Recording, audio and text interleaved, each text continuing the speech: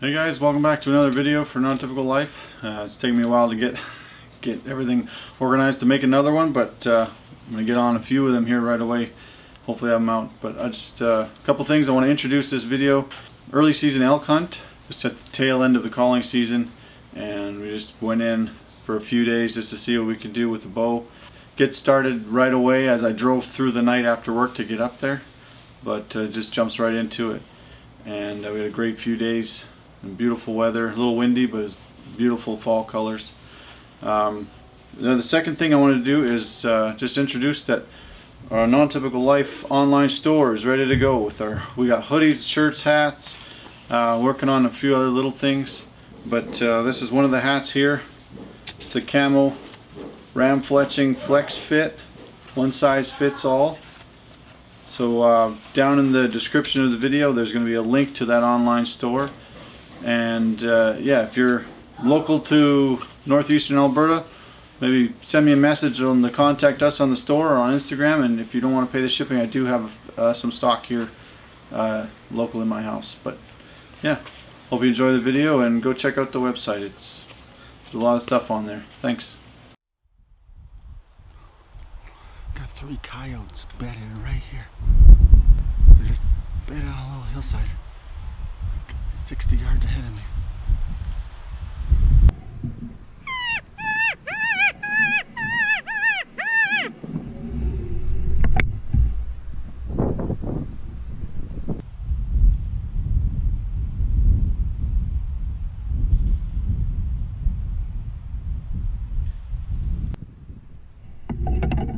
Guys, first day of my elk hunt for this year. Kind of a short elk hunt, but I decided I'm going to try with my bow this year. I just brought a muzzle loader as backup as rifle season's open. There's something in the bush I can smell, like really bad, like gut pile or dead something. There's that coyote right there, big one. I want to go see that gut pile, but there's a lot of bears around here. The odd chance of grizzlies around here too, so don't really want to run into a bear with my bow. I've seen 4 coyotes. I saw one go in and come back out with a big mouthful of something. Well, something's dead in there for sure. I can smell it, but I wish I could find out what. You know, with self-filming, sometimes you can't quite get the shot, but I was just talking about the bears and smelling that dead stuff in the bush there with the coyotes. And here comes this great big bear out of the bush. I was just bent down organizing my pack. I wanted to get my muzzle loader. He looked at me at about 40 yards for a few seconds and then he turned around, but I wish I would have got the shot. But super exciting, and put me a little bit on edge going forward in that bush. And that giant bear was right there at that bush, like 40 yards, 35 yards. Not bad for the first 5 minutes. Bears and coyotes and something big and dead in there. Right. Gotta go find an elk though. There's tons of tracks.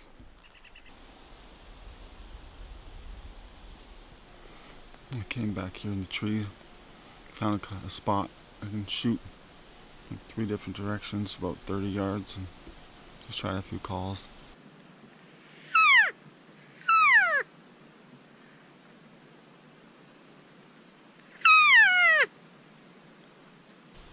It's so windy though, I don't think they can hear me. So I'm just gonna slowly walk this cut line, I think.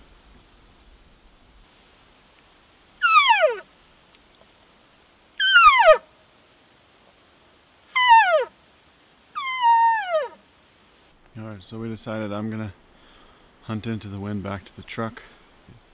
I'm gonna follow this game trail I just found. It's a pretty thick, well-used trail. See how far it takes me.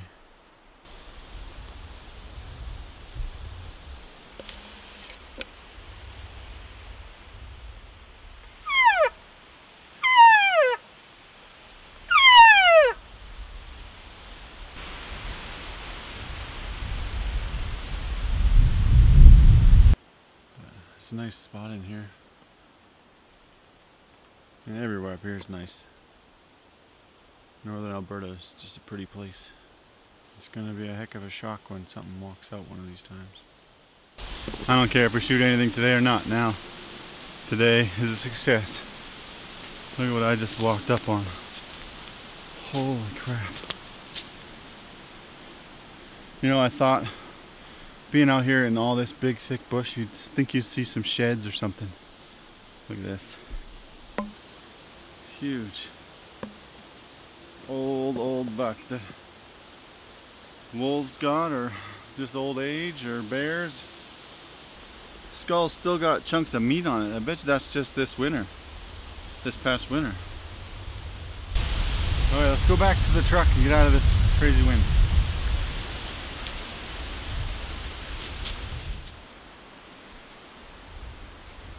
Well, the wind hasn't let up. We're going into a new spot.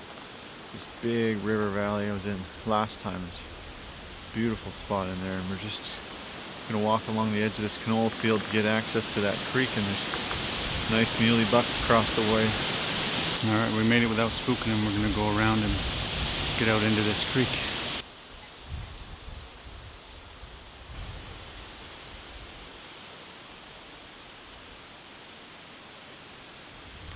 Toured around that one spot, didn't see anything, and it just got too thick and too windy. Couldn't call them out of that thick stuff if you tried. So came out, did a little exploring, and now we're gonna go in on this spot where it's a little easier to see and it's a little quicker spot to get to.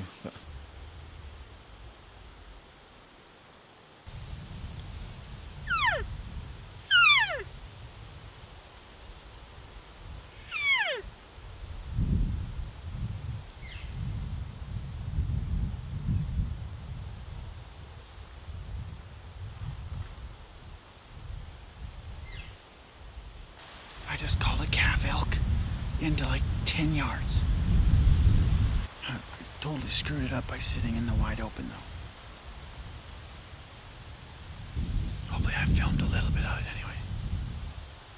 It was like right here. As soon as I called, some cow calls and then a couple calf calls. And they started walking and moving and came right up the hill to me. I missed it. A cow and a calf elk across the creek down.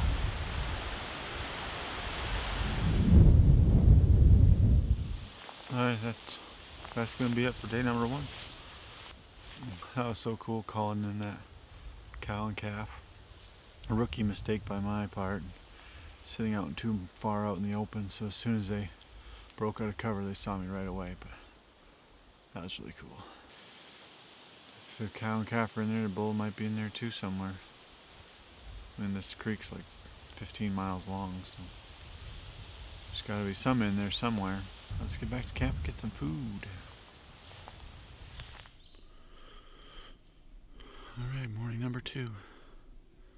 Starting off way back here in this thick bush again. This is some of the most tracks we've seen. Get back here a little closer to where I think they're going to be and start with some cow and calf calls. Because last night that's what got that calf going. And work my way into the wind. Every time I've been here I got an elk, and it's always been just a fluke, so let's hope for a fluke this time because it's looking pretty difficult right now. But it's real pretty out. So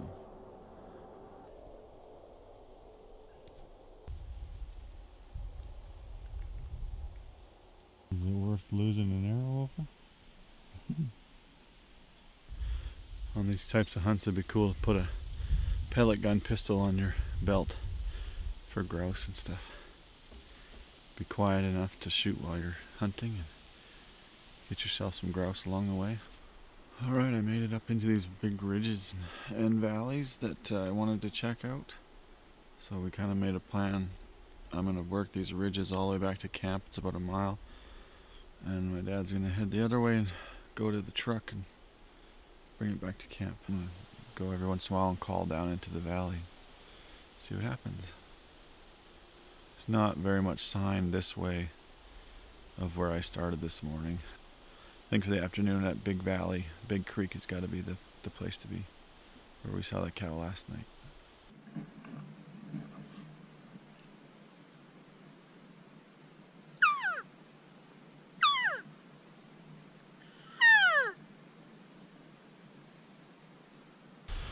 on this little knife ridge. It's only 15-20 yards across, but there's a big valley on that side and a valley on that side. So I mean, if this was the movies, I would call on this one, and whichever valley the bull answered, I would dive over the other side and call and try and bring him up to the top to have to look over to see the other bull. I don't think there's any elk in here. But I didn't see a whole lot of much sign or anything in there. Definitely didn't hear any calls, so I think that area is done. I mean, the elk move through there. There's tracks. You just never know. Like they say this area, the elk do like a couple weeks and do a loop through the 20 miles kind of area. But I'm gonna go try that creek this afternoon and maybe just sit on that creek bank somewhere and wait for him. We're going into this big creek. I came about a half a mile downwind from where we were yesterday, and I'm gonna hunt this creek all the way up past where we were yesterday, calling and walking real slow all the way. This ditch I'm walking in was so full of water last time I was here, I couldn't get down here. It's just right up here. This is a gorgeous little valley. Now that it's not so windy, it could be really good. I just gotta get down there. I'm gonna go downwind a little further yet. I'm gonna try and get to that open face over there and get down over there. This feels good. This feels really good. I just gotta get around this.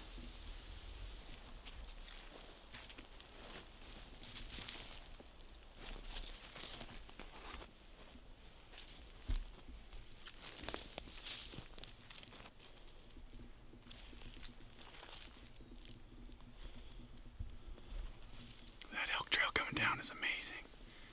The ground is just turned up with tracks. Like, I'm gonna try a couple calls and see if anything is in here.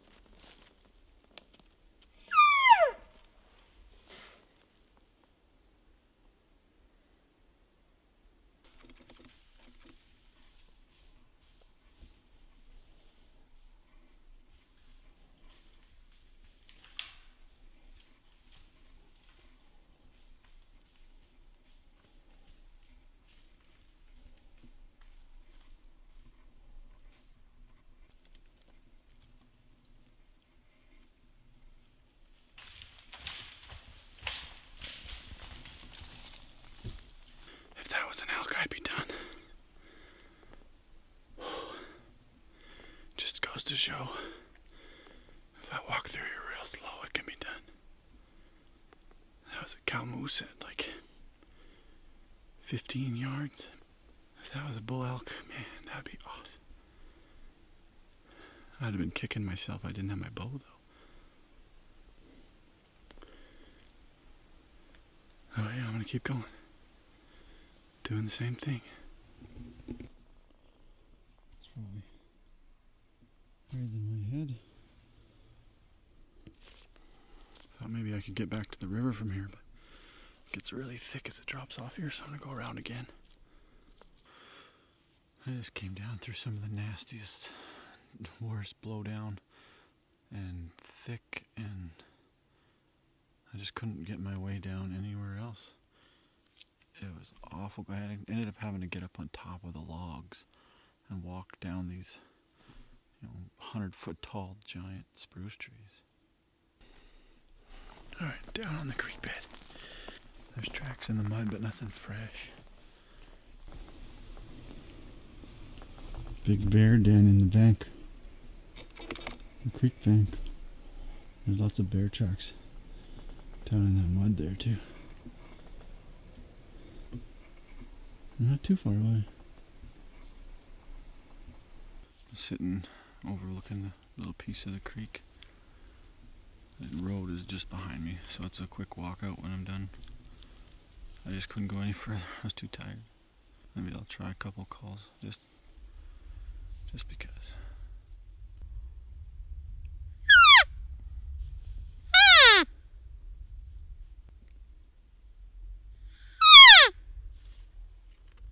Alright, well that's the end of night or day number 2.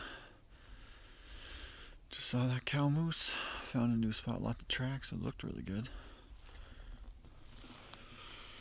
It was a fun day. Lots of walking and lots of work, but it's an adventure. These things are hard to find. But people do it all the time, so they're here somewhere. Alright, good night.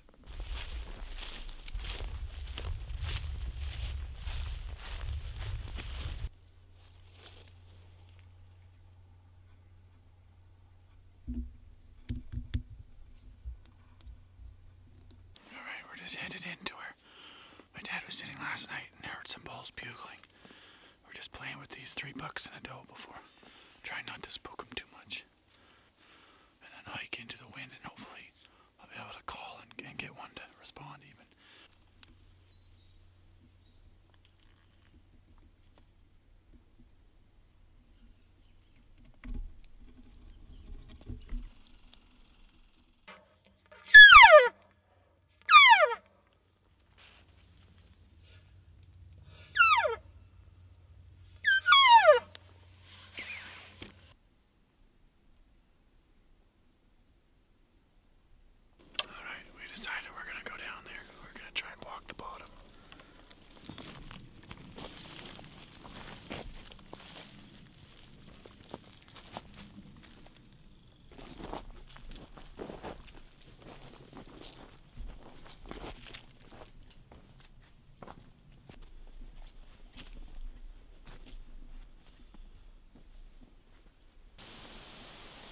Well, we followed that trail up to the top of the hill, and we got to the top, and there was a salt lick and a trail camera there, so clearly somebody had the same idea we did. That explains how heavy that trail was. This is the first cut line in a while that we can actually see somewhere, so I'm going to sit here and just watch this line for a minute. My dad's just doing a big circle. It looks really good in here. Just need one to come by. The wind picked up so much, I don't think calling's going to do any good anymore. Alright, going in for the last evening. Gotta make it count. We're going to where we sat this morning.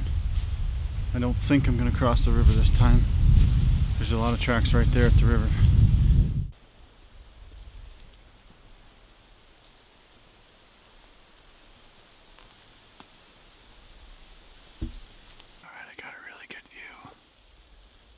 Crossings and the creek bottom right here and this trail coming up the hill. We've still got time.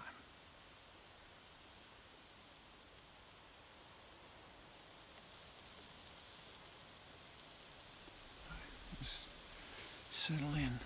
Last morning, I'm gonna go home lunchtime today. Figured I'd come find a new pretty spot to sit on a hill and watch the valley. Should be bedded right below me down in here somewhere.